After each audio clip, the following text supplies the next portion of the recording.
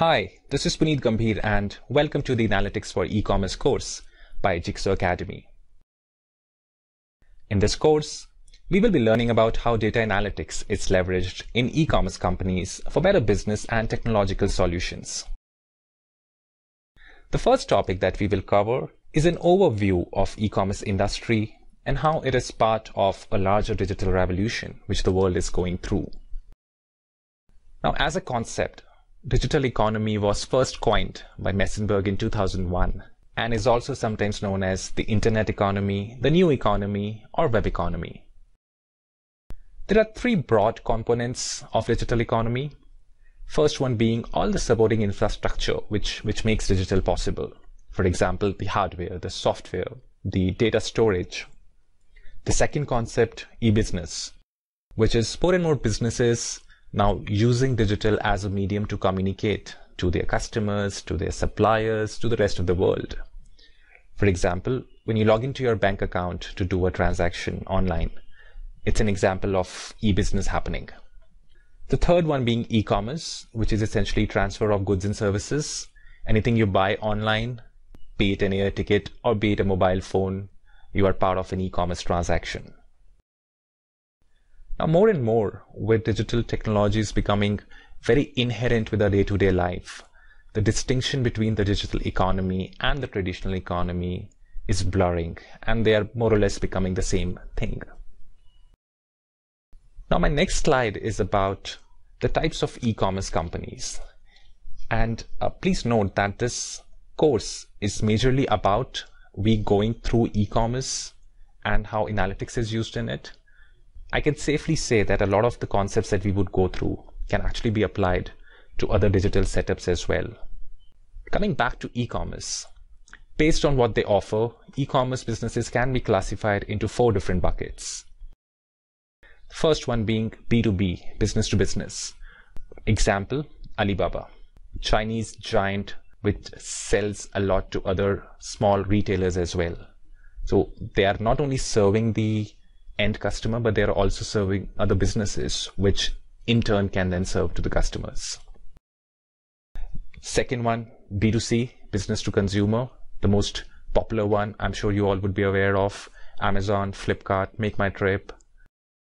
Now, please note that sometimes ETail is also referred to when you talk about e-commerce. It is largely a subset of e-commerce and refers to the pure physical goods sale business, such as what Amazon does or a Flipkart does. The third form being C2B, consumers to business. And what this really means is that in today's time, you can actually sell your services to a business. Elance is an example where a lot of freelancers kind of create their login accounts, and there are companies who reach out to them for a particular piece of work. The fourth one being C2C, consumer to consumer. And again, a lot of examples around that, Craigslist being one of them. Think about all the classified ads. Essentially, as a consumer, you are putting up something on sale, something on offer, which some other consumer is interested in. Now, I mentioned this on the last slide as well. With the rise of digital economy, the boundaries are really blurring. A lot of businesses are now omni-channel, multi-channel. For example, Walmart has online stores as well as offline. Flipkart offers you products on your desktop, and you can actually download their mobile app as well and buy there. If you see all around you, you would see more and more businesses adopting to digital because of the convenience and other advantages which it brings. Now, this also means a really big need for people who understand digital, who understand technology behind digital.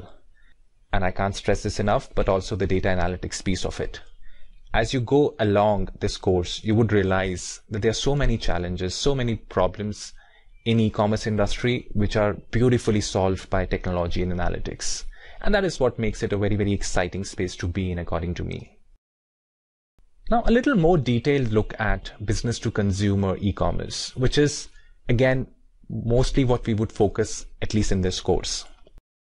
A B2C e-commerce market can be broken down into online travel, online retail, online classified, financial services, digital downloads.